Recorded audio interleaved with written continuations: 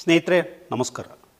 ಈ ದಿನ ಯೂಟ್ಯೂಬ್ ಚಾನಲ್ನ ವಿಶೇಷ ಕಾರ್ಯಕ್ರಮಕ್ಕೆ ಸ್ವಾಗತ. ಇವತ್ತಿನ ನಮ್ಮ ಚರ್ಚೆ ಕಾವೇರಿ ಬಿಕ್ಕಟ್ಟು. ಕಾವೇರಿ ಸಮಸ್ಯೆ ಯಾಕಾಗಿ ಬಂದಿದೆ, ಇದರ ಚಾರಿತ್ರಿಕ ಹಿನ್ನೆಲೆ ಏನು, ನಿರಂತರವಾಗಿ ಸರ್ಕಾರಗಳು ಬದಲಾಗ್ತಾ ಇದ್ರೂ ಕೂಡ ಇದಕ್ಕೆ ಪರಿಹಾರ ಕಂಡುಕೊಳ್ಳಿಕ್ಕಾಗಲಿಲ್ಲ ಇತ್ಯಾದಿ ಹಲವು ಪ್ರಶ್ನೆಗಳನ್ನು ನಮ್ಮ ಮುಂದೆ ಹಾಕ್ಕೊಂಡ್ವಿ. ಅದಕ್ಕೆ ಉತ್ತರ ಹುಡುಕ್ತಾ ಇರ್ತಕ್ಕಂಥ ಸಂದರ್ಭದಲ್ಲಿ ನಮಗೆ ಕಂಡು ಬಂದಂಥ ಒಂದು ವಿಶೇಷವಾದ ಕೃತಿ ಇದು Kaveri dispute A historical perspective ಅನ್ನೋ ಒಂದು ಪುಸ್ತಕ ನಮ್ಮ ಗಮನಕ್ಕೆ ಬಂತು. ಈ ಪುಸ್ತಕವನ್ನು ನಾವು ನೋಡಿದಾಗ ಇದರಲ್ಲಿ ಬಹಳ ವಿಶೇಷವಾದಂತಹ ಚಾರಿತ್ರಿಕವಾದಂತಹ ಅಂಶಗಳು, ಬೇರೆ ಎಲ್ಲೂ ಕಾಣಸಿಗದೇ ಇರತಕ್ಕಂಥ ಹಲವಾರು ಮಾಹಿತಿಗಳು ಇದರಲ್ಲಿದ್ವು. ಇದರ ಕೃತಿಕಾರರು ಯಾರು ಅಂತ ನಾವು ಹುಡುಕ್ತಾ ಹೊರಟ್ವಿ. ನಮ್ಗೆ ಆಶ್ಚರ್ಯ ಆಗ್ಬೋದು. ಇದರ ಕೃತಿಕಾರರು ಒಬ್ಬರು IPS officer, retired IPS officer C ಚಂದ್ರಶೇಖರನವರು. ನಮಗೆ ಮತ್ತಷ್ಟು ಕುತೂಹಲ ಬಂತು. ಇದು IPS ಆಫೀಸರ್ಗೂ ಈ ಕಾವೇರಿ ನದಿ ಸಮಸ್ಯೆ, ನೀರಿನ ಸಮಸ್ಯೆಗೂ ಏನು ಸಂಬಂಧ, ಯಾಕೆ ಅವರು ಅಷ್ಟು ಆಸಕ್ತಿ ವಹಿಸಿ ಇದರ ಒಂದು ಹಿನ್ನೆಲೆಗೆ ಹೋದರು ಅಂತೇಳಿ ಕುತೂಹಲ ಬಂತು. ಮತ್ತೆ ಕೆದಕಿದಾಗ ಸಿಕ್ಕಂಥ ವಿಷಯ, C ಚಂದ್ರಶೇಖರ್ ಅವರು ಗ್ರಾಮೀಣ ಭಾಗದಿಂದ ಬಂದವರು, ಕಾವೇರಿ ಬೇಸಿನಲ್ಲೇ ಇರುವಂಥವರು, ಕನಕಪುರ ತಾಲೂಕಿನ ಮಳಗಾಳು ಅನ್ನೋ ಹಳ್ಳಿಯಲ್ಲಿ ಹುಟ್ಟಿದವರು, ರೈತ ಕುಟುಂಬದಿಂದ ಬಂದವರು. ಅವರಿಗೆ ರೈತರ ಸಮಸ್ಯೆಗಳು ಗೊತ್ತು. ರೈತರಿಗೂ ನೀರಿಗೂ ಯಾವ ರೀತಿಯ ಅವಿನಾಭಾವ ಸಂಬಂಧ ಇದೆ ಅನ್ನೋದು ಅವರ ಅನುಭವದಿಂದನೇ ಗೊತ್ತು. IPS ಅಧಿಕಾರಿ ಆದ ನಂತರದಲ್ಲೂ ಕೂಡ ಸ್ವಂತ ಕುತೂಹಲದಿಂದ, ಸ್ವಂತ ಆಸಕ್ತಿ ವಹಿಸಿ, ಕಾಳಜಿಯಿಂದ ಈ ಅಧ್ಯಯನ ಮಾಡಿ ಇಂಥ ಒಂದು ಮಹತ್ವದ ಕೃತಿಯನ್ನು ನಮ್ಮ ಮುಂದೆ ಇಟ್ಟಿದ್ದಾರೆ.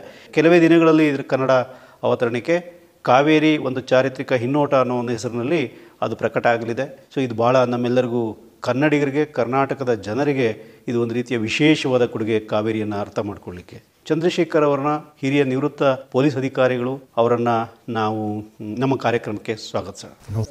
ಸರ್ ನಮಸ್ಕಾರ, ನಮ್ಮ ಕಾರ್ಯಕ್ರಮಕ್ಕೆ ಸ್ವಾಗತ. ನಿಮಗೂ ಮತ್ತು ನಿಮ್ಮ ಎಲ್ಲ ಶ್ರೋತೃಗಳಿಗೂ. ಅವ್ರಿಗೆ ಮುಖಸ್ತುತಿ ಅನಿಸ್ಬೋದು, ಆದರೂ ಕೆಲವು ಅಂಶಗಳನ್ನು ನಾವು ಹೇಳಲೇಬೇಕಾಗುತ್ತೆ ನಮ್ಮ ವೀಕ್ಷಕರಿಗೆ ಪರಿಚಯ ಮಾಡಿಕೊಡೋ ದೃಷ್ಟಿಯಿಂದ. ಪೊಲೀಸ್ ಅಧಿಕಾರಿಯಾಗಿದ್ದಾಗ ಆರಂಭದ ದಿನದಿಂದಲೇ ಅವರು ದಕ್ಷತೆಯನ್ನು ತೋರಿದವರು, ಪ್ರಾಮಾಣಿಕ ಮತ್ತು ಪಾರದರ್ಶಕ ಆಡಳಿತವನ್ನು ತಂದವರು ಅಂತ ಹೇಳಿ ಅವರ ಇಲಾಖೆಯಲ್ಲಿ ಮತ್ತು ಸಿಬ್ಬಂದಿಗಳಲ್ಲಿ ಮತ್ತು ಅವರು ಎಲ್ಲೆಲ್ಲಿ ಅವರು ಸೇವೆ ಸಲ್ಲಿಸಿದ್ದಾರೆ ಆ ಜಿಲ್ಲೆಗಳಲ್ಲಿ ಹೆಸರುವಾಸಿಯಾಗಿದ್ದಾರೆ. ಅವರು ಚಿತ್ರದುರ್ಗ, ಶಿವಮೊಗ್ಗ ಮತ್ತು ಚಿಕ್ಕಮಗಳೂರು ಜಿಲ್ಲೆಗಳ SP ಆಗಿದ್ದರು. ಅಲ್ಲೆಲ್ಲ ಜನರು ಇವತ್ತಿಗೂ ಅವ್ರನ್ನ ನೆನಪಿಸ್ಕೋತಾರೆ, ಅವರ ಸೇವೆಯನ್ನು. ಹಾಗೆ ಅವರು ಪೊಲೀಸ್ ಇಲಾಖೆಗೆ ಆರಂಭಿಕವಾಗಿ ಪದಾರ್ಪಣೆ ಮಾಡಿದಂಥ ಕಾಲದಲ್ಲೇ ಎರಡನೇ ಕಾಗೋಡು ಸತ್ಯಾಗ್ರಹ ಅಂತ ಕರೆಯಲಾಗುವ ಸಾಗರ, ಸೊರಬ ತಾಲೂಕಿನಲ್ಲಿ, ಮುಖ್ಯವಾಗಿ ಶಿವಮೊಗ್ಗ ಜಿಲ್ಲೆಯಲ್ಲಿ ರೈತ ಚಳುವಳಿ ನಡೀತಾ ಇತ್ತು.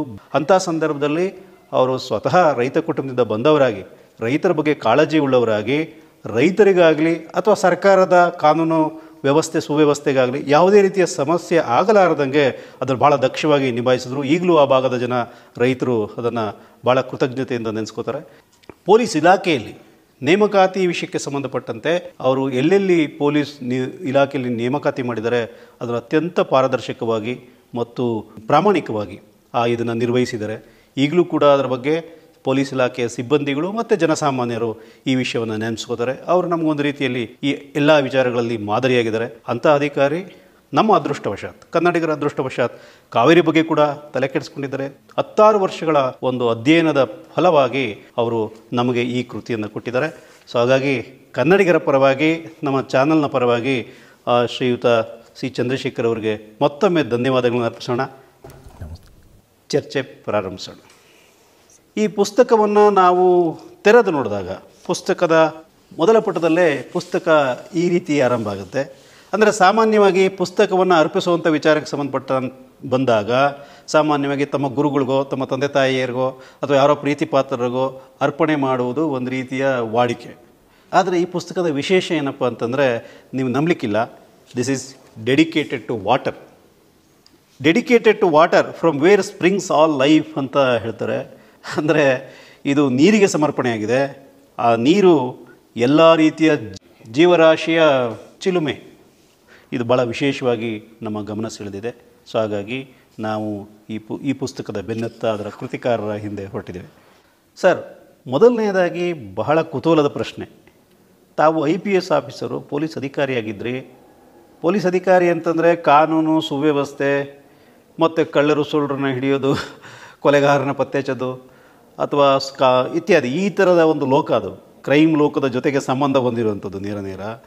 ತಮಗೆ ನೀರಿನ ಬಗ್ಗೆ, ಅದರಲ್ಲೂ ಕಾವೇರಿಯ ಬಗ್ಗೆ ವಿಶೇಷ ಆಸಕ್ತಿ ಬಂದಿದ್ದು, ಇಷ್ಟು ಅಧ್ಯಯನ ಪೂರ್ಣವಾಗಿ ನೀವು ಕೆಲಸ ಮಾಡಲಿಕ್ಕೆ ಹೇಗೆ ಸಾಧ್ಯ ಆಯಿತು? ಕಾವೇರಿಯ ಬಗ್ಗೆ ನನಗೆ ವಿಶೇಷವಾದ ಆಸಕ್ತಿ ಬೆಳೆದಿದ್ದು 1991ರಲ್ಲಿ. ಆಗ ನಾನು ನಮ್ಮ ಪೊಲೀಸ್ ಇಲಾಖೆಯಲ್ಲಿ ಒಂದು ಇಂಟೆಲಿಜೆನ್ಸ್ ಅಂತ ಇದೆ, ಅದರಲ್ಲಿ ನಾನು ಕೆಲಸ ಮಾಡ್ತಾಯಿದ್ದೆ.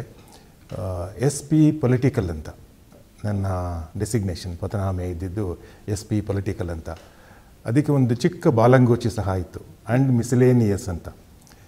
ಸೊ ನಮಗೆ ಒಬ್ಬೊಬ್ಬ ಅಧಿಕಾರಿಗೆ ಒಂದೊಂದು ಕಾರ್ಯವ್ಯಾಪ್ತಿ ಕೊಟ್ಟಿದ್ದರು, SP ಸೆಕ್ಯೂರಿಟಿ, SP ಲೇಬರ್, ಹಾಗೆ ಹೀಗೆ ಅಂತ. ಸೊ ನನಗೆ SP ಪೊಲಿಟಿಕಲ್ ಮತ್ತು ಒಂದು ಮಿಸ್ಲೇನಿಯಸ್, ಯಾರಿಗೂ ಸೇರದೇ ಇರುವಂತಹ ವಿಷಯ ನನಗೆ ಬರ್ತಾಯಿತ್ತು. 25 ಜೂನ್ 1991ರಲ್ಲಿ ನಮ್ಮ ಕಾವೇರಿ ವಾಟರ್ ಡಿಸ್ಪ್ಯೂಟ್ಸ್ ಟ್ರೈಬ್ಯುನಲ್ ಅವ್ರದ್ದಂತೂ ಮಧ್ಯಂತರ ಆದೇಶವನ್ನು ಕೊಟ್ಟರು. ಅಲ್ಲಿವರೆಗೂ ನನಗೆ ಈ ಕಾವೇರಿ ವಿಷಯದಲ್ಲಾಗಲಿ ಅಥವಾ ನಮ್ಮ ಈ ಟ್ರೈಬ್ಯುನಲ್ ವಿಷಯದಲ್ಲಾಗಲಿ ನನಗೆ ಅಷ್ಟೊಂದು ಆಸಕ್ತಿ ಇರಲಿಲ್ಲ.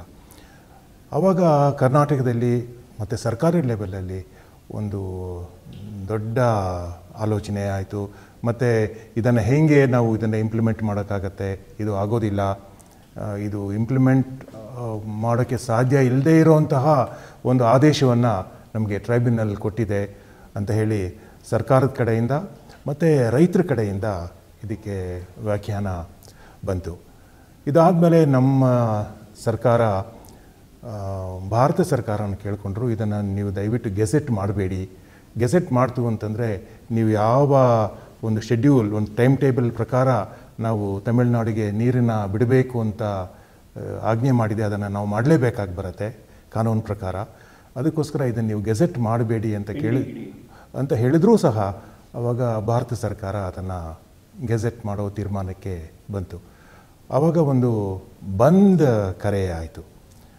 ಆ ಬಂದ್ ಕೆರೆ ಅದು ಡಿಸೆಂಬರ್ 1991ರಲ್ಲಿ ಈ ಬಂದ್ ಕರೆಯಿಂದ ನಮ್ಮ ರಾಜ್ಯದಲ್ಲಿ, ಮುಖ್ಯವಾಗಿ ಬೆಂಗಳೂರಿನಲ್ಲಿ ಒಂದು ವ್ಯಾಪಕ ಹಿಂಸಾಚಾರ, ಒಂಥರ ಜನಾಂಗೀಯ ಹಿಂಸಾಚಾರ ಆಗಿ ಆವಾಗ ಪೊಲೀಸ್ ಗೋಲಿಬಾರ್ನಲ್ಲಿ ಹಾಗೂ ಆದ ಇನ್ನೊಂದು ಹಿಂಸಾಚಾರದಲ್ಲಿ ಒಟ್ಟು 21 ಜನ ಸಾವಿಗೀಡಾದರು.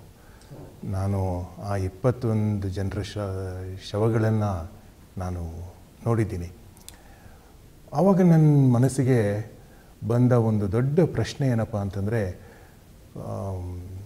ಯಾತಕ್ಕೋಸ್ಕರ ಒಂದು ನದಿ ನೀರಿನ ವಿಷಯದಲ್ಲಿ ಈ ರೀತಿಯಾದಂತಹ ಒಂದು ದೊಡ್ಡ ಕಲಹ ಮನಸ್ಸಿನಲ್ಲಿ ಇದೆ, ಇಷ್ಟೊಂದು ಭಾವುಕರಾಗುವಂತಹ ಪ್ರಮೇಯ ಏನು, ಇದಕ್ಕೆ ಏನು ಕಾರಣಗಳಿರಬಹುದು ಅಂತ ಹೇಳಿ ನನಗೆ ನಾನೇ ಕೇಳ್ಕೊಂಡಂತಹ ಪ್ರಶ್ನೆಗಳು. ನನಗೆ ಈ ವಿಷಯ ತೀರಾ ಹೊಸದು, ನನಗೆ ಈ ಟ್ರೈಬ್ಯುನಲ್ ಅಂತಾಗಲಿ ಇವೆಲ್ಲ ನನಗೆ ಗೊತ್ತಿರಲಿಲ್ಲ. ಆವಾಗ ನನಗೆ ಗೊತ್ತಾಯಿತು, ಇದು ತಮಿಳುನಾಡಿನ ಕೋರಿಕೆಯ ಮೇಲೆ ನಮ್ಮ ಭಾರತ ಸರ್ಕಾರ ಈ ಕಾವೇರಿ ವಾಟರ್ ಡಿಸ್ಪ್ಯೂಟ್ಸ್ ಟ್ರೈಬ್ಯುನಲ್ ಅನ್ನೋದನ್ನು ಒಂದು ವ್ಯವಸ್ಥೆ ಮಾಡಿದ್ದಾರೆ.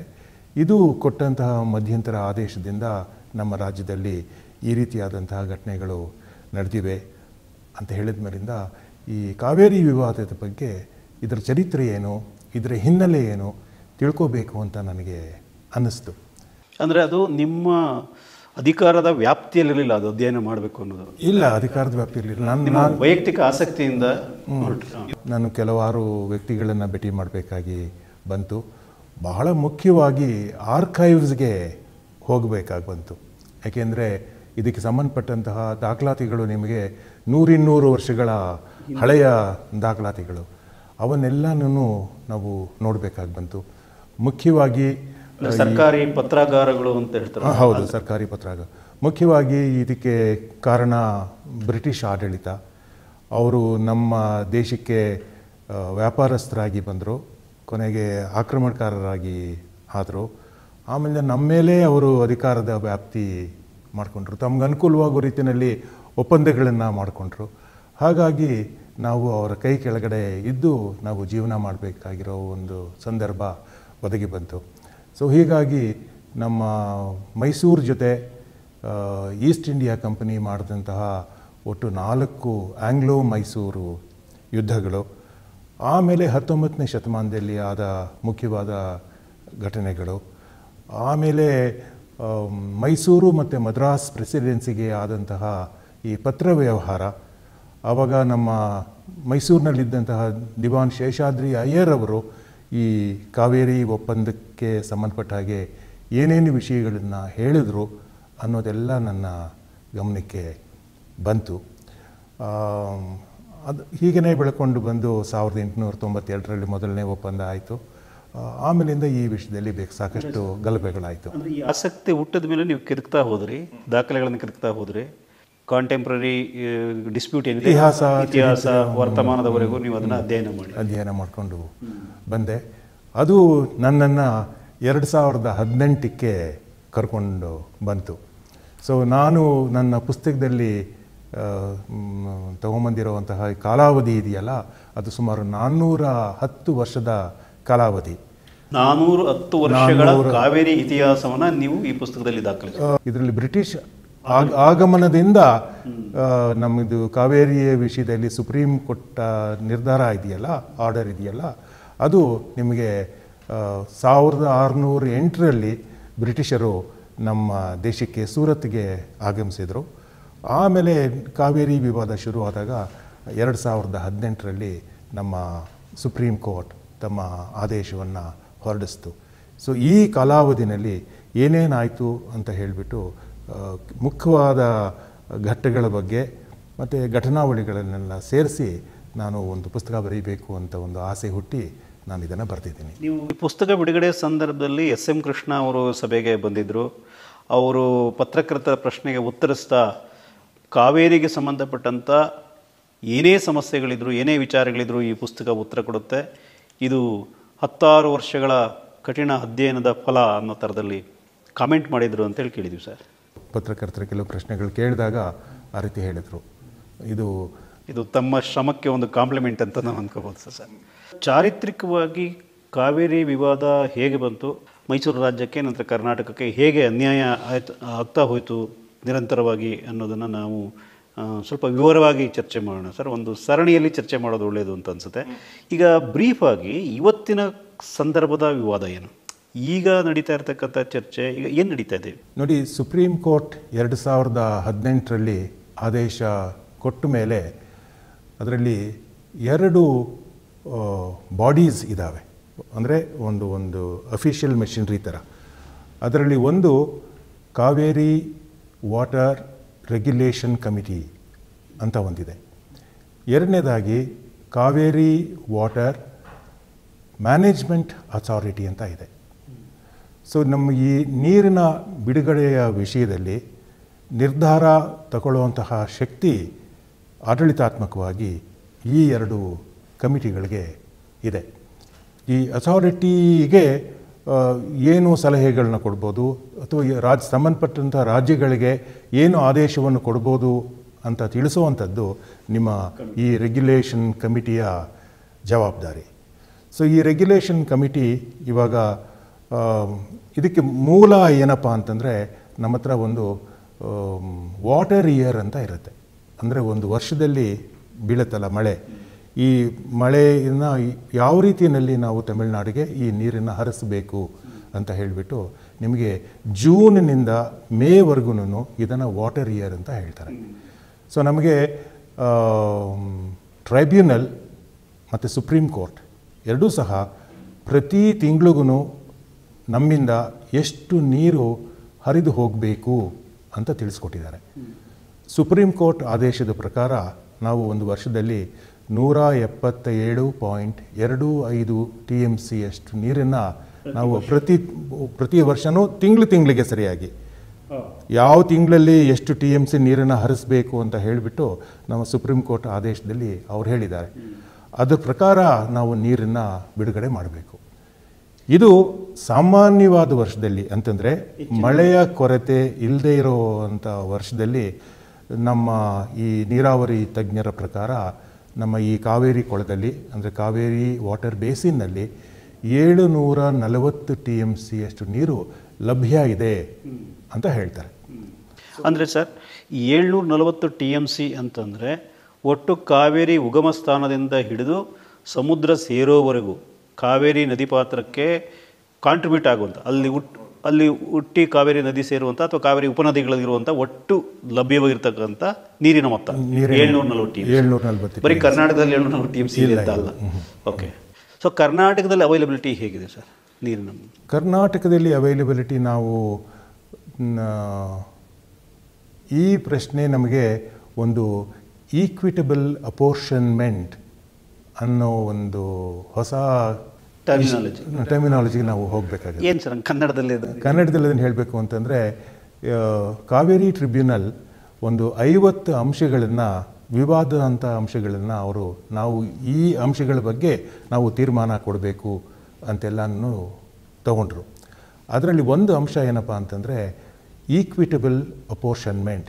ನಮಗೆ ಇರುವಂತಹ ಈ 740 TMCನಲ್ಲಿ ಒಂದು ರಾಜ್ಯ ನಿಮಗೆ 60% ನೀರನ್ನು ಕೊಟ್ಟರೆ ನಾವು ಅವರಿಗೆ 60% ನೀರನ್ನು ಉಪಯೋಗಿಸ್ಕೊಳ್ಳೋದಕ್ಕೆ ಅವಕಾಶ ಮಾಡಿಕೊಡಬೇಕು ನ್ಯಾಯಯುತವಾಗಿ ಅನ್ನೋದು ಈ ಈಕ್ವಿಟಬಲ್ ಅಪೋರ್ಷನ್ಮೆಂಟಿನ ಒಂದು ಕಾನ್ಸೆಪ್ಟ್, ಅದು ಯೋಜನೆ ಅದು. ಸೊ ಹಾಗಾಗಿ ನೀವು ಎಷ್ಟು ನೀರನ್ನು ಈ ಕಾವೇರಿ ಕೊಳ್ಳಕ್ಕೆ ಕೊಡ್ತೀರಿ, ನೀವು ಅಷ್ಟು ನೀರನ್ನು ಉಪಯೋಗಿಸ್ಕೋಬಹುದು ಅಂತ.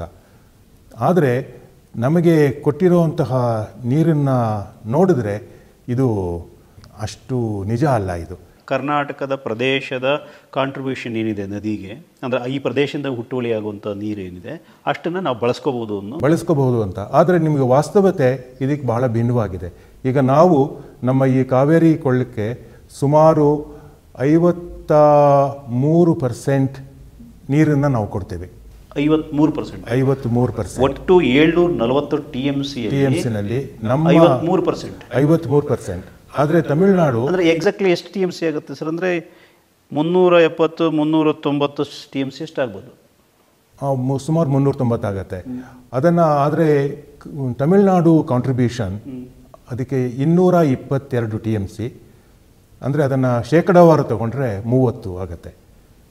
ಆದರೆ ಅವ್ರಿಗೆ 419 TMC ನೀರನ್ನು ನಮಗೆ ಟ್ರೈಬ್ಯುನಲ್ ಕೊಟ್ಟಿದೆ. 222 TMCಗೆ 419 TMCನ ಹಂಚಿಕೆ ಮಾಡಿಕೊಟ್ಟಿದ್ದಾರೆ. ಅರ್ಥ ಎಲ್ಲಿ ಸರ್? ಅದೇ ಒಂದು ಪ್ರಶ್ನೆ. ಈಕ್ವಿಟಬಲ್ ಅಪೋರ್ಷನ್ಮೆಂಟ್ ಅನ್ನೋದನ್ನು ಒಂದು ಇಶ್ಯೂ ಆಗಿ ಇಟ್ಟುಕೊಂಡು ಈಕ್ವಿಟಬಲ್ ಯಾರ್ಯಾರಿಗೆ ಸಮಾನಾಂತರವಾಗಿ ಹಂಚಿಕೆ ಆಗಲಿಲ್ಲ ಅನ್ನೋ ವಿಷಯದಲ್ಲೇನೆ ನಾವು ಸುಪ್ರೀಂ ಕೋರ್ಟ್ಗೆ ಮೇಲ್ಮನವಿ ಸಲ್ಲಿಸಲಿಕ್ಕೆ ಒಂದು ಕಾರಣ ಆಯಿತು. ಇದು ಟ್ರೈಬ್ಯುನಲ್ ಆರ್ಡರ್. ಇದರ ಜೊತೆಗೆ ಕೇರಳದಿಂದ ನಮಗೆ ಸ್ವಲ್ಪ ನೀರು ಬರುತ್ತೆ. ಕೇರಳಗೆ 30 TMC ನೀರನ್ನು ಕೊಟ್ಟು ಕೇರಳ ಈ 30 TMCಯನ್ನು ಉಪಯೋಗಿಸ್ಕೊಳ್ಳುವಂಥ ಒಂದು ವ್ಯವಸ್ಥೆಯನ್ನು ಕಂಡುಹಿಡಿಯೋವರೆಗೂ ಈ ನೀರು ತಮಿಳುನಾಡಿಗೆ ಹರಿದು ಹೋಗಬೇಕು ಅಂತ ಟ್ರೈಬ್ಯುನಲ್ ಆರ್ಡರ್ ಮಾಡ್ತು. ಕೇರಳದವರು ತಮ್ಮ ಪಾಲಿನ 30 TMCನ ಬಳಕೆ ಮಾಡ್ಕೋತಾ ಇಲ್ಲ, ಸಮುದ್ರಕ್ಕೆ ಹರಿದೋಗೋ ಬದಲು ತಮಿಳುನಾಡಿಗೆ ಅದನ್ನು ಕೊಟ್ಟಿದ್ದಾರೆ, ಟ್ರೈಬ್ಯುನಲ್ ಕೊಟ್ಟಿದ್ದಾರೆ. ಅದನ್ನೇನೇ ಸುಪ್ರೀಂ ಕೋರ್ಟೂ ಸಹ ಹೇಳಿದೆ. ಸೊ ಹಾಗಾಗಿ ಇವರಿಗೆ 419 TMC ಜೊತೆಗೆ ಈ 30 TMC ನೀರು ಸಹ ತಮಿಳುನಾಡಿಗೆ ಅವರ ಕೃಷಿಗೆ ಅಷ್ಟು ಲಭ್ಯ ಇದೆ. ಇದು ತುಂಬ ಮುಖ್ಯವಾದಂತಹ ವಿಷಯ. ಇವಾಗ ನೋಡಿ, ಕರ್ನಾಟಕ ಈ ಕಾವೇರಿ ಕೊಳ್ಳಕ್ಕೆ 392 TMC ನಮ್ಮ ಕೊಡುಗೆ. ಇದನ್ನು ನೀವು ಶೇಕಡಾವಾರುಗೆ ತಗೊಂಡ್ರೆ ಇದು 52.97, ಅಂದರೆ ಹೆಚ್ಚು ಕಡಿಮೆ 53, ಶೇಕಡಾವಾರು 53. ಸೊ ನಮ್ಮ ಕೊಡುಗೆ 392, ಇದು ಶೇಕಡಾವಾರು ಕೊಡುಗೆ 52.97. ಆದರೆ ನಮಗೆ ಉಪಯೋಗಿಸ್ಕೊಳ್ಳೋಕ್ಕೆ ಕೊಟ್ಟಿರೋ ನೀರು, ನಮಗೆ ಹಂಚಿಕೆಯಾಗಿರೋ ನೀರು 770 TMC. ನಮಗೆ ನಾವು ಕೊಡೋ ಕೊಡುಗೆ ಈ 392, ಆದರೆ ನಮಗೆ ಟ್ರೈಬ್ಯುನಲ್ ನಮಗೆ ಹಂಚಿಕೆ ಮಾಡಿರೋದು 270 TMC. ಅಂದರೆ ಈ 740ಕ್ಕೆ ತಗೊಂಡ್ರೆ ಹೋಲಿಸಿದ್ರೆ ಇದು ಶೇಕಡಾವಾರು 36.48. ಆದರೆ ತಮಿಳುನಾಡಿನ ಕೊಡುಗೆ 222 TMC. ತಮಿಳುನಾಡು ಪ್ರದೇಶದಲ್ಲಿ ಕಾವೇರಿಗೆ ಕಾವೇರಿ ಜಲಾನಯನ ಪ್ರದೇಶದಲ್ಲಿ ಪೂರೈಕೆಯಾಗುವ ಅಥವಾ ಸಂಗ್ರಹವಾಗುವ ನೀರಿನ ಮೊತ್ತ 222 TMC ಪ್ರಮಾಣ. ಇದನ್ನು ಶೇಕಡಾವಾರಿಗೆ ಹೋಲಿಸ್ಕೊಂಡ್ರೆ 30% ಆಗುತ್ತೆ. ಆದರೆ ಅವರಿಗೆ ಕೊಟ್ಟಂತಹ ನೀರು 433 TMC, ಶೇಕಡಾವಾರು 58.51. ಸೊ ಸಾಮಾನ್ಯವಾಗಿ ಕೇಳುವಂಥ ಪ್ರಶ್ನೆ ಏನಪ್ಪ ಅಂತಂದರೆ 30% ಅವರಿಗೆ ಕೊಡುಗೆ ಆದರೆ ಅವರಿಗೆ 58.25% ಯಾತಕ್ಕೆ ಕೊಡಬೇಕು? ಇದು ಸಮಾನಾಂತರ ಹಂಚಿಕೆಯ ತತ್ವದ ವಿರುದ್ಧ ಅಲ್ಲವೇ ಅನ್ನುವ ಒಂದು ಪ್ರಶ್ನೆ. ಆ ಪ್ರಶ್ನೆಯೇ ನಾವು ಒಂದು ಆಧಾರವಾಗಿ ಇಟ್ಟುಕೊಂಡು ಕೊನೆಗೆ ನಾವು ಸುಪ್ರೀಂ ಕೋರ್ಟ್ನಲ್ಲಿ ನಾವೊಂದು ಮೇಲ್ಮನವಿಯನ್ನು ನಾವು ಸಲ್ಲಿಸಿದ್ವಿ. ಸರ್, ತಾವು ಬಹಳ ಕುತೂಹಲದ ವಿಚಾರ ಒಂದು ಹೇಳ್ತಾ ಇದ್ರಿ. 2007ರಲ್ಲಿ ಅಂತಿಮ ತೀರ್ಪು, ಅಂತಿಮ ಆದೇಶ ಟ್ರೈಬ್ಯುನಲ್ದು ಬಂದ ಮೇಲೆ ನಾವು ಅದೇ ವರ್ಷ ಅದು ನಮಗೆ ಸಮ್ಮತಿ ಇಲ್ಲ ಅಂತೇಳಿ 2007ರಲ್ಲೇ ನಾವು ಮೇಲ್ಮನವಿ ಸುಪ್ರೀಂ ಕೋರ್ಟ್ಗೆ ಮೇಲ್ಮನವಿ ಸಲ್ಲಿಸಿದ್ವಿ. ನಾವು ಮಾತ್ರ ಅಲ್ಲ, ಉಳಿದ 4 ರಾಜ್ಯಗಳು ಕೂಡ ಮೇಲ್ಮನವಿ ಸಲ್ಲಿಸಿದ್ರು ಅಂತ ಹೇಳ್ತಾ ಇದ್ರಿ. ಏನು ಸರ್ ಅದು? ಅವರಿಗೆ ನೀವು ಎಷ್ಟು ನೀರನ್ನು ಕೊಟ್ಟಿದ್ದೀರಿ ಅದು ನಮ್ಮ ಅವಶ್ಯಕತೆಗಳನ್ನ ಪೂರೈಸೋದಿಲ್ಲ, ನಮಗೆ ಹೆಚ್ಚಿನ ನೀರಿನ ಬೇಕು ಅಂತ ಅವರು ಹೇಳುವಂತಹ ಮಾತು. ಎಲ್ಲ ರಾಜ್ಯಗಳು ಈಗ ನಮಗೆ ಕೊರತೆ ಇದೆ. ನಾವು ಪ್ರತಿ 3-4 ವರ್ಷಕ್ಕೆ ಒಂದು ಸಾರಿ ಅಥವಾ 5 ವರ್ಷಕ್ಕೊಂದು ಸಾರಿ ಬರಗಾಲದ ಬರುತ್ತೆ ಸೈಕಲ್ಲು. ಬರಗಾಲ ಆದಾಗ ನೀರಿನ ಕೊರತೆ ಆದಂಥ ಸಂದರ್ಭದಲ್ಲಿ ನೀರು ಕೊಡ್ಲಿಕ್ಕೆ ಬರೋದಿಲ್ಲ ಅನ್ನೋದನ್ನು ಸಹಜವಾಗಿ ಅದು ಅಂಡರ್ಸ್ಟ್ಯಾಂಡ್ ಮಾಡ್ಕೊಳ್ಬೋದು ಅಂತ ವಿಚಾರ. ನಮ್ಗೆ ಈಗಾಗಲೇ ಹಂಚಿಕೆಯಾಗಿರೋದ್ರಲ್ಲಿ ಕಡಿಮೆ ಇದೆ. ಈಗ ತಮಿಳ್ನಾಡಿನ ಕಾಂಟ್ರಿಬ್ಯೂಷನ್ಗಿಂತ ಆಲ್ರೆಡಿ ಹೆಚ್ಚಿಗೆ ಸಿಗ್ತಾ ಇದೆ. ಆದರೂ ಕೂಡ ಅವ್ರು ನಮಗೆ ಇನ್ನೂ ಹೆಚ್ಚು ಬೇಕು ಅನ್ನೋದ್ರಲ್ಲಿ ಏನು ಲಾಜಿಕ್, ಏನು ಅವ್ರದ್ದು ವಾದ? ಅವರು ಹೇಳೋದೇನಪ್ಪ ಅಂತಂದರೆ, ನಾವು ಸಾವಿರಾರು ವರ್ಷಗಳಿಂದ ನಾವು ಈ ಕಾವೇರಿ ನೀರನ್ನು ನಾವು ಉಪಯೋಗಿಸ್ತಾ ಇದ್ದೀವಿ ಮತ್ತು ಹೆಚ್ಚು ಪ್ರದೇಶಕ್ಕೆ ನಾವು ನಮ್ಮ ನೀರಾವರಿ ಸೌಕರ್ಯಗಳನ್ನು ನಾವು ಕೊಟ್ಟಿದ್ದೀವಿ, ವಿಸ್ತರಿಸ್ಕೊಂಡಿದ್ದೀವಿ. ಈ ಕಾರಣಕ್ಕೆ ನಮಗೆ ಹೆಚ್ಚಿನ ನೀರಿನ ಅವಶ್ಯಕತೆ ಇದೆ. ಸಾಲದಕ್ಕೆ ನಾವು ಒಂದು ವರ್ಷದಲ್ಲಿ ನಾವು 3 ಬೆಳೆಯನ್ನು ಬೆಳಿತೀವಿ.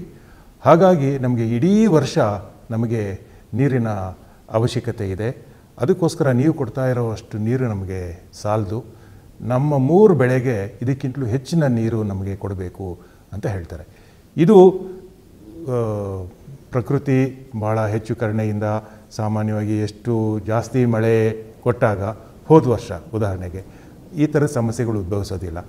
ನಮಗೆ ಯಾವಾಗ ಉದ್ಭವಿಸುತ್ತೆ ಅಂತಂದರೆ, ಮಳೆ ಕೊರತೆಯಿಂದ ನಮಗೆ ಬರಗಾಲ ಬಂದಾಗ ನಾವು ಸುಪ್ರೀಂ ಕೋರ್ಟ್ ಹೇಳಿರೋ ಈ ಟೈಮ್ ಶೆಡ್ಯೂಲ್ ಇದೆಯಲ್ಲ, ಅದರ ಪ್ರಕಾರ ಅವರು ಏನು ಕಾಲನ ನಿಗದಿ ಮಾಡಿದ್ದಾರೆ, ತಿಂಗಳಿಗೆ ಇಷ್ಟಿಷ್ಟು ನೀರನ್ನ ಬಿಡಬೇಕು ಅಂತ, ಅದನ್ನು ನಾವು ಬಿಡೋದಕ್ಕೆ ಸಾಧ್ಯವಾಗ್ತಾ ಇಲ್ಲ.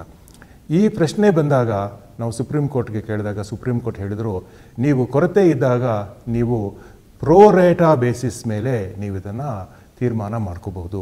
ಪ್ರೋರೇಟಾ ಅಂದರೆ ಏನು? ಇವಾಗ ನಿಮಗೆ ವಾಡಿಕೆ ಮಳೆ ಎಷ್ಟು ಬೀಳುತ್ತೆ, ಈ ವರ್ಷ ನಿಮಗೆ ಒಂದು 20% ಶೇಕಡಾವಾರು 20 ಕಮ್ಮಿ ಇತ್ತು ಅಂತಂದರೆ ನೀವು ಬಿಡಬೇಕಾಗಿರೋ ನೀರು 177.25 TMCನಲ್ಲಿ 20% ಕಮ್ಮಿ ಮಾಡಿ ಅಂತ ಅವ್ರು ಹೇಳ್ತಾರೆ. ಇದು ಅಷ್ಟು ಸುಲಭವಾದಂತಹ ಪರಿಹಾರ ಅಲ್ಲ. ಇದು ಬೆಂಗಳೂರು ನಗರದ ಬೇಡಿಕೆಗಳು ಬಹಳ ಇದ್ದಾವೆ.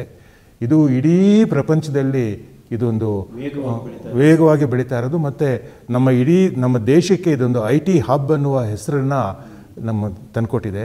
ಬೆಂಗಳೂರು ನಗರದಲ್ಲಿ ಸುಮಾರು 130 ಲಕ್ಷ ಜನ ಇದ್ದಾರೆ. ಈ 130 ಲಕ್ಷ ಜನಗಳಿಗೆ ಈ ಕುಡಿಯುವ ನೀರಿನ ಒಂದು ಸೌಲಭ್ಯವನ್ನು ಒದಗಿಸಬೇಕು. ಮತ್ತು ಎಷ್ಟೋ ಅಂತಾರಾಷ್ಟ್ರೀಯ ಸಂಸ್ಥೆಗಳು ನೀರಿನ ಉಪಯೋಗದ ಆದ್ಯತೆಗಳ ಬಗ್ಗೆ ನೋಡಿದಾಗ ಮೊದಲನೇ ಆದ್ಯತೆ ಕುಡಿಯುವ ನೀರು, ಎರಡನೇ ಆದ್ಯತೆ ನಿಮಗೆ ಕೃಷಿಗೆ ಉಪಯೋಗಿಸುವಂಥದ್ದು.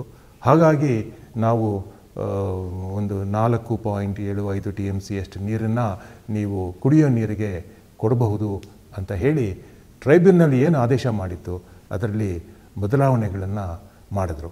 ಸೊ ಈಗ ನಮ್ಮ ಮುಂದೆ ಇರುವಂತಹ ಸಮಸ್ಯೆ ಏನಪ್ಪ ಅಂದರೆ, ಸಂಕಷ್ಟ ಸೂತ್ರ ಏನು, ಈ ಸಂಕಷ್ಟ ಸೂತ್ರ ಯಾರು ಮಾಡಬೇಕು, ಸಂಕಷ್ಟ ಸೂತ್ರದ ಹೆಚ್ಚು ವಿವರಗಳು ಏನು, ಇದಕ್ಕೆ ಎರಡೂ ರಾಜ್ಯಗಳ ಒಪ್ಪಿಗೆ ಇದೆಯೇ ಅನ್ನುವ ಒಂದು ಪ್ರಶ್ನೆ ನಮ್ಮ ಮುಂದೆ ಇದೆ. ಇದಕ್ಕೆ ಇದುವರೆಗೂ ಇತ್ಯರ್ಥ ಆಗಿಲ್ಲ.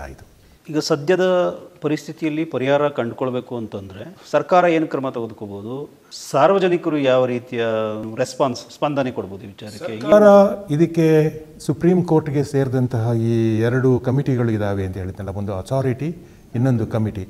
ಅವ್ರ ಮುಂದೆ ಹೋಗಿ ನಮ್ಮ ನಿಜವಾದ ವಸ್ತುಸ್ಥಿತಿ ಏನಿದೆ ಅನ್ನೋದನ್ನು ಅವರು ಹೇಳಬೇಕು. ನಾವು ಸುಪ್ರೀಂ ಕೋರ್ಟ್ ಮುಂದೆ ಮೇಲ್ಮನವಿಯನ್ನು ಸಲ್ಲಿಸಿ ಇದುವರೆಗೂ ಬಂದಿರೋ ಈ ಆದೇಶಗಳಿಗೆ ಇದರಲ್ಲಿ ಬದಲಾವಣೆಗಳಾಗಬೇಕು, ಸೂಕ್ತವಾದಂತಹ ಬದಲಾವಣೆಗಳಾಗಬೇಕು ಅಂತ ಹೇಳಿದರೆ ಇದರಲ್ಲಿ ಒಂದು ಪರಿಹಾರ ಸಿಗಬಹುದು ಅಂತ. ಅಂದರೆ ಈಗ ಕೋರ್ಟ್ಗೆ ಕ್ರೆಡಿಬಲ್ ಆದಂತಹ ರಿಸರ್ಚ್ ಅನಾಲಿಸಿಸ್ಗಳು ಅಥವಾ ಅಂಕಿಅಂಶಗಳು, ಡೇಟಾ ಬೇಕಾಗುತ್ತೆ. ಇಲ್ಲ, ಇದಕ್ಕೆ ಬೇಕಾದಂತಹ ಸರ್ಕಾರಿ ಇಲಾಖೆಗಳಿದ್ದಾವೆ. ನಿಮಗೆ IMD ಇದೆ, ಇಂಡಿಯನ್ ಮೀಟಿಯರಾಲಜಿಕಲ್ ಡಿಪಾರ್ಟ್ಮೆಂಟ್ ಅಂತ. ಮುಖ್ಯವಾಗಿ ಬೇಕಾಗಿರುವಂಥದ್ದು ಈ ಕಾವೇರಿ ಜಲಾನಯನ ಪ್ರದೇಶದಲ್ಲಿ ಬೀಳುವ ಮಳೆಯ ಕೊರತೆ ಏನು. ಈಗ ನಿಮಗೆ ಕರಾವಳಿನಲ್ಲಿ ನಿಖರವಾಗಿ ದಾಖಲೆ ಹಾಕಿಸ್ಕೊಂಡು ನಿಮಗೆ ಕಾವೇರಿ ಜಲಾನಯನ ಪ್ರದೇಶದಲ್ಲಿ ನಿಮಗೆ ವಾಡಿಕೆ ಮಳೆ ಎಷ್ಟು, ಈ ವರ್ಷ ಎಷ್ಟು, ಸೊ ನಮ್ಮ ನೀರಾವರಿ ಅವಶ್ಯಕತೆಗಳು ಏನು, ಕುಡಿಯೋ ನೀರನ್ನು ಸೇರಿ, ಅದಕ್ಕೋಸ್ಕರ ನಾವು ಯಾವ ರೀತಿಯಾದಂತಹ ಒಂದು ಸೂತ್ರಕ್ಕೆ ನಾವು ಹೋಗಬಹುದು, ಯಾವ ರೀತಿಯಾದಂತಹ ಸೂತ್ರ ನಮಗೆ ಬೇಕಾಗಿರುವಂತಹ ಪರಿಹಾರವನ್ನು ಒದಗಿಸುತ್ತೆ ಅನ್ನೋ ರೀತಿಯಲ್ಲಿ ನಾವು ಆಲೋಚನೆ ಮಾಡಬೇಕು. ಅದಕ್ಕೆ ಬೇಕಾಗಿರುವಂತಹ ಮಾಹಿತಿಯನ್ನು ನಾವು ಈ 2 ಬಾಡಿಗಳ ಮುಂದೆ, ಒಂದು ಕಮಿಟಿ, ಇನ್ನೊಂದು ಅಥಾರಿಟಿ, ಇದನ್ನು ನೋಡ್ಕೊಳ್ಳುವಂಥದ್ದು ಸುಪ್ರೀಂ ಕೋರ್ಟ್. ಅವರಿಗೆ ಮನದಟ್ಟ ಆಗೋ ರೀತಿಯಲ್ಲಿ ನಾವು ಈ ವಾಸ್ತವತೆಯನ್ನು ತಿಳಿಸ್ಕೊಟ್ರೆ ಈಗಿರೋ ಆದೇಶದಲ್ಲಿ ಬದಲಾವಣೆಗಳು ಆಗಬಹುದು ಅನ್ನುವ ಒಂದು ನಂಬಿಕೆ ನಾವು ಸಾಮಾನ್ಯವಾದಂಥ ನನಗೆ ಇರುತ್ತೆ. ತಾವು ಹೇಳ್ತಾ ಇರೋ ಪ್ರಕಾರ ನಾವು ಸರಿಯಾದ ದಾಖಲೆಗಳು, ಅಂಕಿಅಂಶಗಳ ಸಮೇತ ನಾವು ಸುಪ್ರೀಂ ಕೋರ್ಟ್ ಮುಂದೆ ನಮ್ಮ ಮನವಿಯನ್ನು ಸಲ್ಲಿಸಿ ನಮ್ಮ ಪರಿಸ್ಥಿತಿಯನ್ನು ವಿವರಿಸಿ ನಾವು ಪರಿಹಾರನ ಕಂಡುಕೊಳ್ಬೇಕು. ಹೌದು ಹೌದು, ಸುಪ್ರೀಂ ಕೋರ್ಟ್ಗೆ ಮನವರಿಕೆ ಮಾಡಿಕೊಡ್ಬೇಕು. ಹೌದು ಹೌದು ಸರ್, ಈ ಸಂದರ್ಭದಲ್ಲಿ ನಾವು ಇನ್ನೊಂದು ವಿಷಯವನ್ನು ಕೂಡ ನಾವು ರೆಫರ್ ಮಾಡ್ಬೋದು. ಮೊನ್ನೆ ಜಾಯಿಂಟ್ ಸೆಷನ್, ಪಾರ್ಲಿಮೆಂಟ್ ಸೆಷನ್ನ ಸಂದರ್ಭದಲ್ಲಿ ಮಾನ್ಯ ದೇವೇಗೌಡರು, ನಮ್ಮ ಮಾಜಿ ಪ್ರಧಾನಿಗಳು, ಒಂದು ಭಾಳ ಮುತ್ಸದ್ದಿತನದ ಮಾತನ್ನು ಹಾಡಿದ್ರು. ಇದೇ ರೀತಿಯಲ್ಲಿ ತಾವೇನು ನೀರಾವರಿ ತಜ್ಞರು, ಅವರು ಕೂಡ ನೀರಾವರಿ ಬಗ್ಗೆ ಭಾಳ ಅಧ್ಯಯನ ಮಾಡಿದಂಥವ್ರು. ಅವರು ಒಂದು ಮಾತನ್ನು ಹೇಳಿದ್ರು, ಮನವಿ ಮಾಡಿದ್ರು, ಆ್ಯಕ್ಚುಲಿ ಕೇಂದ್ರ ಸರ್ಕಾರಕ್ಕೆ ಮತ್ತು ಎಲ್ಲ ಸದಸ್ಯರಿಗೆ ಮನವಿ ಮಾಡಿದ್ರು. ಅಂದರೆ ಈ ಕಾವೇರಿ ವಿವಾದವನ್ನು ಭಾವನಾತ್ಮಕವಾಗಿ ಚರ್ಚೆ ಮಾಡಿದ್ರೆ ಅಥವಾ ಆವೇಶದಿಂದ ಚರ್ಚೆ ಮಾಡಿದ್ರೆ ಏನು ಪ್ರಯೋಜನ ಇಲ್ಲ. ಇದನ್ನು ಅಕ್ರಾಸ್ ದಿ ಟೇಬಲ್ ನಾವು ಕೂತ್ಕೊಂಡು ಎಲ್ಲರೂ ಒಂದು ಸಮಾಧಾನದ ಸ್ಥಿತಿಯಲ್ಲಿ ಕೂತ್ಕೋಬೇಕು. ಒಂದು ನ್ಯೂಟ್ರಲ್ ಆದಂಥ ಏಜೆನ್ಸಿಯ ಮೂಲಕ ಇದನ್ನು ತಜ್ಞರ ಮೂಲಕ ಅಧ್ಯಯನ ಮಾಡಿಸ್ಬೇಕು.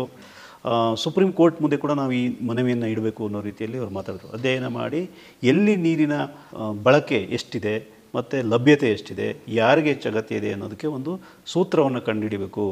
ಅದುವರೆಗೂ ಆ ರೀತಿಯಲ್ಲಿ ಕೂತು ನಾವು ಸಮಾಧಾನವಾಗಿ ಚರ್ಚೆ ಮಾಡೋದು ಹೊರತು ಇದು ಪರಿಹಾರ ಆಗೋದಿಲ್ಲ ಅನ್ನೋ ರೀತಿಯ ಒಂದು ಭಾಳ ವಿವೇಕದ ಮಾತನ್ನು ಅವರು ಹೇಳಿದ್ದಾರೆ. ತಾವು ಆ ಮಾತಿನ ಜೊತೆಗೆ ಅದು ಒಪ್ಕೊಳ್ಳೇಬೇಕಾದಂತಹ ವಿಷಯ. ಇದು ಭಾವಾವೇಶದ, ಕೂಗಾಟದ, ಆವೇಶದ ವಿಚಾರ. ಆವೇಶದಿಂದ ಏನೂ ಪ್ರಯೋಜನ ಇಲ್ಲ. ವಸ್ತುಸ್ಥಿತಿಯನ್ನು ಅರ್ಥ ಮಾಡ್ಕೊಳ್ಳೋದಕ್ಕೆ ನಾವು ಪ್ರಯತ್ನ ಮಾಡಬೇಕು ಮತ್ತು ಅದನ್ನು ಬೇರೆ ಸಂಬಂಧಪಟ್ಟವರಿಗೆ ಮನವರಿಕೆನೂ ಮಾಡಿಕೊಡ್ಬೇಕು. ಈ ಸಂಕಷ್ಟ ಸೂತ್ರ ಇಲ್ಲದೇ ಇರೋದೇ ನಮ್ಮ ಈ ಸಮಸ್ಯೆಗೆ ಮೂಲ. ಇದಕ್ಕೆ ಸಂಬಂಧಪಟ್ಟವರು ಎಲ್ಲರೂ ಕೂತು, ಅದಕ್ಕೆ ಯಾರು ನೀರಾವರಿ ತಜ್ಞರಿರ್ಬೋದು ಅಥವಾ ಬೇರೆ ತಜ್ಞರಿರ್ಬೋದು, ಅವರೆಲ್ಲರೂ ಒಟ್ಟಿಗೆ ಕೂತು ಇದಕ್ಕೆ ಒಂದು ವೈಜ್ಞಾನಿಕವಾದಂತಹ ಒಂದು ಸೂತ್ರವನ್ನು 2 ರಾಜ್ಯಗಳು ಒಪ್ಪೋ ರೀತಿಯಲ್ಲಿ ಒಂದು ಸೂತ್ರವನ್ನು ಕೊಟ್ಟರೆ ಅನುಕೂಲ ಆಗತ್ತೆ ಅಂತ ನಾನು ತಿಳ್ಕೊಂಡಿದ್ದೀನಿ. ಯಾಕೆಂದರೆ SM ಕೃಷ್ಣ ಅವರು ಕೂಡ ಕಾವೇರಿ ವಿಚಾರಕ್ಕೆ ಸಂಬಂಧಪಟ್ಟಂತೆ ಅವರ ಆಡಳಿತಾವಧಿಯಲ್ಲಿ ಭಾಳ ದೊಡ್ಡ ವಿವಾದವಾಗಿ ಬಂದಿತ್ತು. ಅವರು ಸುಪ್ರೀಂ ಕೋರ್ಟ್ ಆದೇಶವನ್ನು ನಿರಾಕರಿಸಿ ನೀರು ಬಿಡಲಿಕ್ಕೆ ಒಪ್ಪದೇ ಇದ್ದ ಸಂದರ್ಭದಲ್ಲಿ ಪಾದಯಾತ್ರೆ ಮಾಡಿದ, ಅದರ ವಿರುದ್ಧವಾಗಿ ಪಾದಯಾತ್ರೆ ಮಾಡಿ CM ಆಗಿದ್ದ ಸಂದರ್ಭದಲ್ಲಿ ಪಾದಯಾತ್ರೆ ಮಾಡಿದ್ದಾಗೆ ಅವರು ಕಂಟೆಂಪ್ಟ್ ಆಫ್ ಕೋರ್ಟನ್ನು ಎದುರಿಸಬೇಕಾಗಿ ಬಂತು. ಅವರು ಸ್ವಲ್ಪ ಹೆಚ್ಚು ಕಡಿಮೆ ಆಗಿದ್ದರೆ ಒಬ್ಬ ಮುಖ್ಯಮಂತ್ರಿ ಈ ಕಾರಣಕ್ಕೋಸ್ಕರ ಜೈಲಿಗೆ ಹೋಗಬೇಕಾದ ಸನ್ನಿವೇಶ ಬಂತು. ಆ ಘಟನೆಯನ್ನು ಸ್ವಲ್ಪ ಹೇಳ್ತೀರಾ ಸರ್? ಆವಾಗ ಸುಪ್ರೀಂ ಕೋರ್ಟ್ ಕಡೆಯಿಂದ ನಮಗೆ ನೀರು ಬಿಡಬೇಕು ಅಂತ ಹೇಳಿದರು. ಆದರೆ ನಾವು 3 ವರ್ಷಗಳ ಕಾಲ ಸತತವಾಗಿ ಈ ಬರವನ್ನು ಅನುಭವಿಸಿದ್ದೇವೆ. ಈಗ ನಮಗೆ ತಮಿಳುನಾಡಿಗೆ ನೀರು ಬಿಡೋದಕ್ಕೆ ನಮ್ಮ ಜಲಾಶಯಗಳಲ್ಲಿ ನೀರು ಇಲ್ಲದೇ ಇರೋವಾಗ ನಾವು ಈ ಟ್ರೈಬ್ಯುನಲ್ ಕೊಟ್ಟಿರೋ ಆದೇಶದ ಪ್ರಕಾರ ನಾವು ನೀರನ್ನು ಬಿಡೋದಕ್ಕೆ ಸಾಧ್ಯ ಆಗ್ತಾ ಇಲ್ಲ ಅಂತ ಅವರು ಹೇಳಿದರು. ಆವಾಗ ಅವ್ರಿಗೆ ಕಂಟೆಂಪ್ಟ್ ನೋಟಿಸ್ ಬಂತು. ನೀವು ಸುಪ್ರೀಂ ಕೋರ್ಟ್ನಿಂದ ನೀವು ನಮ್ಮ ಆದೇಶದ ವಿರುದ್ಧ ನೀವು ಹೇಳಿಕೆಗಳನ್ನ ಕೊಟ್ಟಿದ್ದೀರಿ ಅಂತ. ಆ ಸಮಯದಲ್ಲಿ ಅವರು ಪಾದಯಾತ್ರೆ ಮಾಡ್ತಾಯಿದ್ರು. ಕೊನೆಗೆ ಮಂಡ್ಯ ಹತ್ತಿರ ಹೋದಾಗ ಅವರು ಪಾದಯಾತ್ರೆ ನಿಲ್ಲಿಸಿ ಅಲ್ಲಿಂದ ಸುಪ್ರೀಂ ಕೋರ್ಟ್ಗೆ ಹೋಗಬೇಕಾಗಿ ಬಂತು. ಮತ್ತು ಈ ಪುಸ್ತಕದ ಬಿಡುಗಡೆಯ ಸಮಯದಲ್ಲಿ ಅವ್ರು ಹೇಳಿದರು, ನನಗೆ ಫಾಲಿ ನಾರಿಮನ್ ಅವರ ಸಹಾಯ ಇಲ್ಲದೆ ಹೋಗಿಬಿಟ್ಟಿದ್ದಿದ್ದರೆ ನಾನು ಜೈಲಿಗೆ ಹೋಗ್ತಾ ಇದ್ದೆ. ಜೈಲಿಗೆ ಹೋಗೋ ಸ್ಥಿತಿಯನ್ನು ತಪ್ಪಿಸಿದವರು ನಮಗೆ ಫಾಲಿ ನಾರಿಮನ್ರವರು ಅಂತ ಅವ್ರು ಹೇಳಿದರು. ಸುಪ್ರೀಂ ಕೋರ್ಟ್ ಆದೇಶ ಬಂದ ನಂತರದಲ್ಲಿ ಅದನ್ನು ನಿರಾಕರಿಸಲಿಕ್ಕೆ ಮೊದಲು ನಿರಾಕರಿಸಿದರು. ಆದರೆ ಸುಪ್ರೀಂ ಕೋರ್ಟ್ ಮುಂದೆ ಹೋಗಿ ಅವರು ಒಂದು ಅಪಾಲಜಿಯನ್ನು ಕೊಡಬೇಕಾಗಿ ಬಂತು. ಇದಕ್ಕೆ ಮುಖ್ಯವಾದ ಕಾರಣ ಏನಪ್ಪ ಅಂತಂದರೆ, ನಮ್ಮ ದೇಶದಲ್ಲಿ ಒಂದು ಫೆಡರಲ್ ಸ್ಟ್ರಕ್ಚರ್ ಅಂತ ಇದೆ. ಈ ಫೆಡರಲ್ ಸ್ಟ್ರಕ್ಚರ್ ವಿರುದ್ಧ ಯಾರೂ ಹೋಗೋಕ್ಕೆ ಸಾಧ್ಯ ಇಲ್ಲ ಅನ್ನೋದು ಇದು ವಾಸ್ತವತೆ. ಇದನ್ನು ನಾವೆಲ್ಲರೂ ತಿಳ್ಕೋಬೇಕು. ನಮಗೆ ಭಾರತ ಸರ್ಕಾರ ಇದೆ. ಭಾರತ ಸರ್ಕಾರದ ಕೈ ಕೆಳಗಡೆ ನಮ್ಮ ರಾಜ್ಯಗಳಿದ್ದಾವೆ. ಬ್ರಿಟಿಷರ ಕಾಲದಲ್ಲಿ ಆದರೆ ನಿಮಗೆ ಒಂದು ನಾನು ನಿನಗಿಂತಲೂ ದೊಡ್ಡವನು ಅನ್ನೋ ಹೇಳೋ ರೀತಿ ಒಂದು ವ್ಯವಸ್ಥೆ ಇತ್ತು. ಮದ್ರಾಸ್ ನಮಗೆ ಹೇಳಿದಂತಹ ಮಾತು. ಇವಾಗ ಎಲ್ಲ ರಾಜ್ಯಗಳಿಗೂ ಒಂದು ಸಮಾನವಾದಂತಹ ಸ್ಥಾನಮಾನ ಇದೆ. ಮತ್ತು ನಮ್ಮ ಈ ದೇಶದಲ್ಲಿ ಒಂದು ವ್ಯವಸ್ಥೆನ ಕಾನೂನು ಪ್ರಕಾರ ಒಂದು ವ್ಯವಸ್ಥೆಯನ್ನು ನಡೆಸಬೇಕು ಅಂತಂದರೆ ಅದಕ್ಕೆ ನಮ್ಮ ಸುಪ್ರೀಂ ಕೋರ್ಟ್ ಇದೆ. ನಮ್ಮ ಕಾನ್ಸ್ಟಿಟ್ಯೂಷನ್ ಪ್ರಕಾರ ಒಂದು ಆಡಳಿತವನ್ನು ನಾವು ನಡೆಸಬೇಕು. ಹಾಗಾಗಿ ಸುಪ್ರೀಂ ಕೋರ್ಟ್ಗೆ ಹೇಳುವಂತಹ ಮಾತೇನಪ್ಪ ಅಂತಂದರೆ, ಅದು it is the custodian of the constitution ಅಂತ. ಸಂವಿಧಾನದ ಪರವಾಗಿ ಒಂದು ಆಡಳಿತ ನಡೆಸಬೇಕು, ನಡೆಯುವಂಥ ರೀತಿಯಲ್ಲಿ ಅದನ್ನು ನೋಡ್ಕೋಬೇಕು ಅನ್ನೋ ಒಂದು ದೊಡ್ಡ ಜವಾಬ್ದಾರಿ ಯಾರ ಮೇಲೆ ಇದೆಯಪ್ಪ ಅಂತಂದರೆ ಸುಪ್ರೀಂ ಕೋರ್ಟ್ ಮೇಲೆ. Supreme court custodian of the constitution supreme court. ಆದ್ದರಿಂದ ನಾವು ಈ ಫೆಡರಲ್ ಸ್ಟ್ರಕ್ಚರ್ನಿಂದ ಹೊರಗಡೆ ಬರೋದಕ್ಕೆ ಸಾಧ್ಯ ಇಲ್ಲ. ಇದರ ಮನವರಿಕೆಯಾಗಿ ಕೊನೆಗೆ ಕೋರ್ಟ್ ಮುಂದೆ ಹೋಗಿ ಕ್ಷಮಾಪಣೆ ಬೇಡಬೇಕಾಗಿರೋ ಸಂದರ್ಭ ಬಂತು. ಒಂದು ಮಾತುಕತೆಯ ಮೂಲಕ, ಒಂದು ವೈಜ್ಞಾನಿಕ ಅಧ್ಯಯನದ ಮೂಲಕ, ಒಂದು ಸರಿಯಾದ ಅಂಕಿಅಂಶಗಳನ್ನು ಮಂಡನೆ ಮಾಡೋದು ಬಹಳ ಮುಖ್ಯ. ಅಧ್ಯಯನ ಮತ್ತು ಅಂಕಿಅಂಶಗಳನ್ನು ಮಂಡನೆಯ ಮೂಲಕ ಒಂದು ಸೂಕ್ತವಾದಂಥ, ವೈಜ್ಞಾನಿಕವಾದಂಥ, ಸರ್ವಸಮ್ಮತವಾಗ್ಬೋದಂಥ ಒಂದು ಸಂಕಷ್ಟ ಸೂತ್ರವನ್ನು ಕಂಡುಕೊಳ್ಬೇಕು. ಅದರ ಪ್ರಕಾರ ಎಲ್ಲರೂ ಸಂಕಷ್ಟ ಕಾಲದಲ್ಲಿ ಅದನ್ನು ಹೇಗೆ ಹಂಚಿಕೆ ಮಾಡ್ಕೋಬೇಕು ಅನ್ನೋದೇ ಭಾಳ ಮುಖ್ಯವಾದ ಸವಾಲು. ಈ ಮಾತಿನೊಂದಿಗೆ ನಾವು ಇವತ್ತಿನ ಎಪಿಸೋಡನ್ನು ಮುಗಿಸೋಣ. ಮತ್ತು ಈ ಚರ್ಚೆ ಭಾಳ ಆಸಕ್ತಿಕರವಾದದ್ದು ಮತ್ತು ತಮ್ಮ ಅಧ್ಯಯನ ಚಾರಿತ್ರಿಕವಾಗಿ ಹೇಗೆ ಈ ವಿವಾದ ಹುಟ್ಟಿ ಬಂತು ಅನ್ನೋದ್ರ ಬಗ್ಗೆ ತಾವು ಹೇಳ್ತಾ ಇದ್ರಿ. ಹಾಗೆ ಕರ್ನಾಟಕದವರು ನಮಗೆ ಅನ್ಯಾಯ ಆಗ್ತಾ ಇದೆ ಅಂತ ಮೇಲ್ಮನವಿ ಸಲ್ಲಿಸುವುದು ಸಹಜ, ಅರ್ಥ ಮಾಡ್ಕೊಳ್ಬೋದಾಗಿರುವಂಥದ್ದು. ಅಂದರೆ ಈಗಾಗಲೇ ಹೆಚ್ಚು ಪಾಲು ತಗೊಳ್ತಾ ಇರ್ತಕ್ಕಂಥ ತಮಿಳುನಾಡವರು ಕೂಡ ನಮಗೂ ಬೇಕು ಇನ್ನೂ ಅಂತ ಹೇಳಿ ಅವರು ಸುಪ್ರೀಂ ಕೋರ್ಟಲ್ಲಿ ಮೇಲ್ಮನವಿ ಸಲ್ಲಿಸಿ ವಾದಿಸ್ತಾ ಇದ್ದಾರೆ ಅಂತಂದರೆ ಅದು ಭಾಳ ವಿಶೇಷ ಅಂತ ಅನಿಸುತ್ತೆ. ಯಾಕೆ ಅಂತ ಒಂದು ಸನ್ನಿವೇಶ ಇದೆ. ಅವರು ತಮ್ಮ ಹಕ್ಕು ಇನ್ನೂ ಹೆಚ್ಚಿಗೆ ಇದೆ ಅಂತ ಕೇಳಲಿಕ್ಕೆ ಕಾರಣಗಳೇನು? ಅಂದರೆ ಆ ಚಾರಿತ್ರಿಕ ಹಿನ್ನೆಲೆಯನ್ನು ನಾವು ಸ್ವಲ್ಪ ಕೇಳ್ಕೋಣ, ಮುಂದಿನ ಎಪಿಸೋಡಲ್ಲಿ ಕೇಳ್ಕೋಣ. ಇವತ್ತಿಗೆ ನಮಗೆ ಬಹಳ ಅಮೂಲ್ಯವಾದಂಥ ಮಾಹಿತಿ ಕೊಟ್ಟಂಥ ತಮಗೆ ಧನ್ಯವಾದಗಳು. ಮುಂದಿನ ಎಪಿಸೋಡಲ್ಲಿ ಭೇಟಿಯಾಗೋಣ ಸರ್. ನಮಸ್ಕಾರ. ಮತ್ತಷ್ಟು ವಿಶೇಷ ವಿಡಿಯೋಗಳನ್ನು ನೋಡಲು ಮತ್ತು ಹೊಸ ವಿಡಿಯೋಗಳ ಬಗ್ಗೆ ತಿಳಿಯಲು eedina.com ಯೂಟ್ಯೂಬ್ ಚಾನೆಲ್ ಸಬ್ಸ್ಕ್ರೈಬ್ ಮಾಡಿ ಮತ್ತು ಬೆಲ್ ಐಕಾನ್ ಕ್ಲಿಕ್ ಮಾಡಿ.